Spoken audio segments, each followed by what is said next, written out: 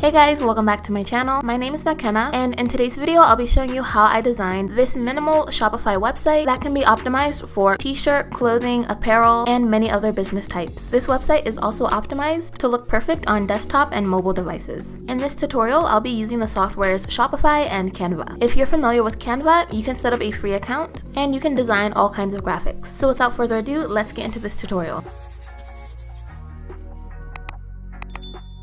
By the way, if you're a beginner to Shopify, my Shopify Basics guide is now available on my website. It is a detailed beginner's guide for Shopify, and it teaches you everything you'll need to know to get your Shopify store started and ready for launch. In the guide, I've included a collection of video tutorials, written explainers, and live examples that will be linked in my description box. First, you're just going to open up Shopify and go to Online Store, then Themes. When you scroll down, you'll see Shopify's free theme library. I'm going to be installing the original Dawn theme, and this is going to be the base for our website. Once that has installed, you're just going to click Customize. When you click on this icon, it will show you the website in full screen, and when you click on the mobile icon, it will show you how the mobile version will look. First, I'm going to click on this header, then I'm going to set the desktop logo position to top center. Under Announcement Bar, you can retitle the announcement bar. Click on Theme Settings, then Logo. Here, you'll be able to upload your logo and favicon image straight from your computer. I'd recommend having a logo that's in a transparent PNG format. Under Desktop Logo Width, you can increase the size of the logo. You're going to open up Color Scheme 1. I'm going to set the solid button background to white and the solid button label to black. Then you're going to open Color Scheme 2. I'm going to set this background to black. Then I'm going to apply a gradient background. The ombre is going to be black and a light gray color. I'm going to set the text to white. Then the solid button background to white, change the solid button label to black, and the outline button to white. Then you're going to click on the announcement bar and set this to Color Scheme 2. You're going to click Add Section, then import a slideshow. Then you're going to remove this image banner. When you scroll down and scroll back up, you'll notice that the header will pop up. Under Sticky Header, you can select None to remove that effect. You're going to remove the heading, then the subheading, and remove the container. Under Desktop Content Position, you're going to set this to bottom center. Then you can retitle this button label and paste a link to a page or a product collection within your website. And I'm going to repeat those steps for the second slide. Click Add Block, and you're going to repeat all of those steps again. Under Desktop Content Position, you're going to set this to bottom left. Alright, I've opened up Canva, and here I'm going to show you how I designed those 3 web banners for the slideshow. I'm going to click Custom Size, and the dimensions I'm going to be using are 4320 by 2160 pixels. I'm going to click on Elements, open up Grids, then apply a 2 grid. You're going to remove the grid spacing. When you click Upload Files, you can upload the pictures you're going to add straight from your computer. Then you're just going to drag and drop those onto the canvas. Then you're going to upload a 3rd picture. And I'll be using Canva's background removal feature. Since this is a Canva Pro feature, if you don't have a Canva Pro membership, you can just use another free background removal editor. In Elements, I'm just going to upload a square shape. Then you're going to search for a faded element. And I'm going to reduce the opacity of this. And that will just create a bit of an ombre effect. I'm going to click on Text, then upload a text box. I'm going to change the color to white, then I'm going to apply the font, the signature. Click Effects, then apply a lift effect. You're going to apply another text box, put this in uppercase, then apply the font Futura. In Effects, I'm going to apply another lift effect. You're going to duplicate this text box and create a smaller tagline text right below it. Under Elements, you're going to open up Shape, then apply a circle shape. You're going to duplicate this text box. Then I'm going to put this in bold, and this is going to be the first slideshow banner. I'm going to click Add Page. Under Elements, you're going to open up Frames and upload a square frame. I'm going to duplicate this, then duplicate it again. Then drag and drop your pictures. You're going to scroll up, and I'm going to be copying and pasting this element. Here I've searched for an abstract element, and I'm going to be uploading one of these to the background to add a little bit of pattern. Then you're going to reduce the opacity. Click on Text, then upload a text box. I'm going to put this in uppercase, then apply the font Futura. Then you're going to put this in bold and italic. You're going to duplicate this text box, then duplicate this. Now you're going to click Add Page. Again, I'm going to be copying and pasting this bar effect. I'm also going to copy and paste that abstract effect. You're going to upload a square shape, then you're going to upload a square frame. I'm going to apply a text box, put this in uppercase, and apply the font Futura. You're going to duplicate this. You're going to apply the font Canva Sans and put this in bold.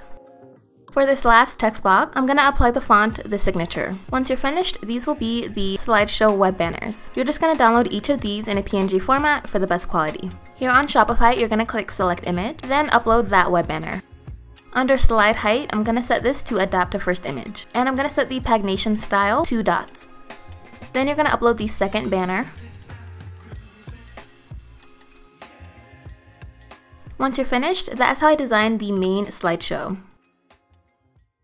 By the way, this Shopify theme template is available on my store. It is a fully done-for-you Shopify template. If you're unfamiliar with Shopify templates, it will come in a zip format. Here on your Shopify homepage, you can easily install that into your store and start editing. This will save you a ton of time from having to do all of this from scratch. This is a full package bundle, so it also includes all of the Canva templates that you'll see me putting together in this video. These Canva templates are compatible with the free version of Canva, so all you would need is a free Canva account to open, edit, and download them. In case you need help editing this website template, there is also a step-by-step instruction guide included. This Shopify theme will be linked in my description box. Also, in case you guys just don't have the time to edit your website, I do offer custom installation. You would just order a Shopify theme from my store, and if you order the installation service as well, I will install it into your store and customize it for you. That will be linked in my description box as well.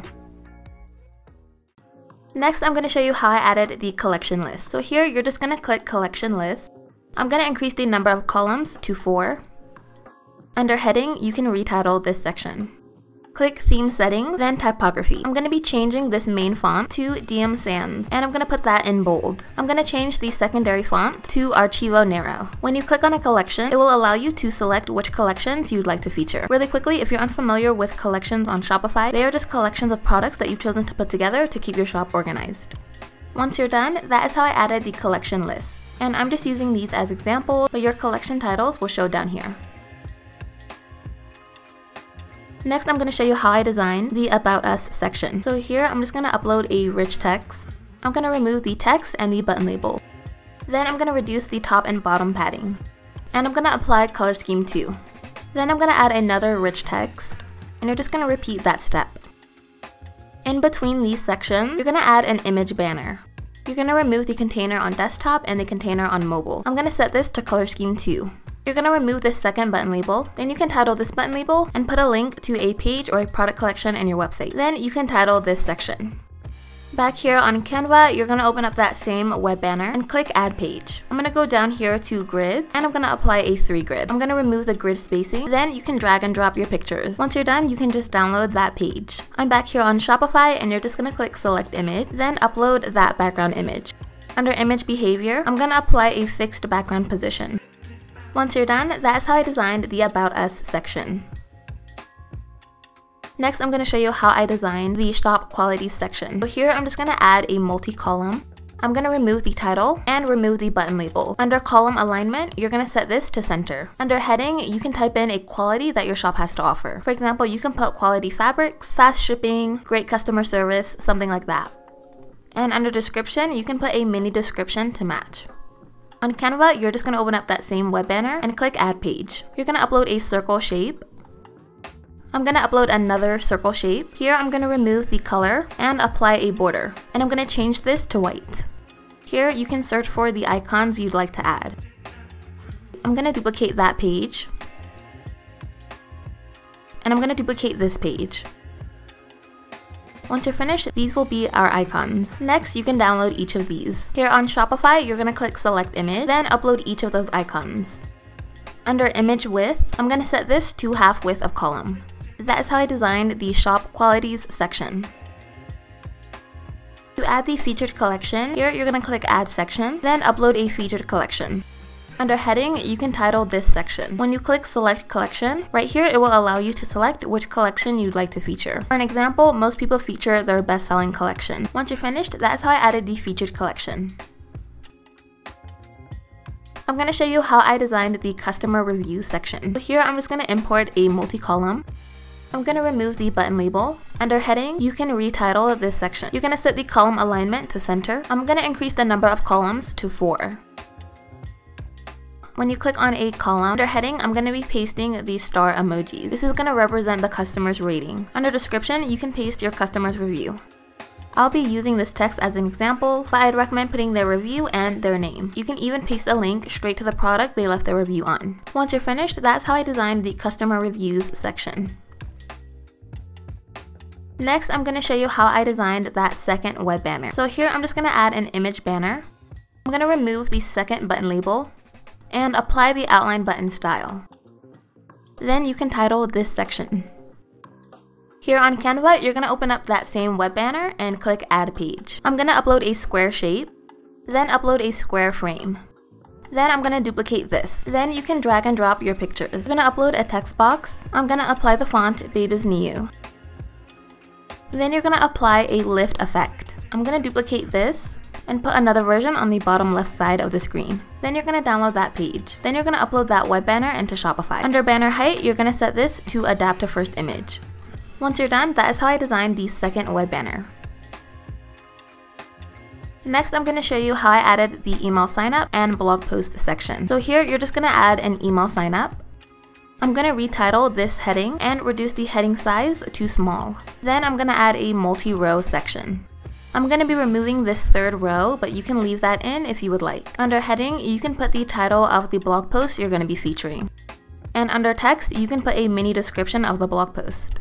Then you can title the button label and paste a link straight to that blog post. Then click Select Image, and you can upload a picture to represent the cover for that blog post.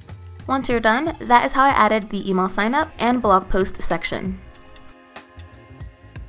Next, I'm going to show you how I added the Instagram post section. So here, I'm just going to add an image banner. I'm going to be removing the text and the button labels. Then I'm going to be adding a rich text section.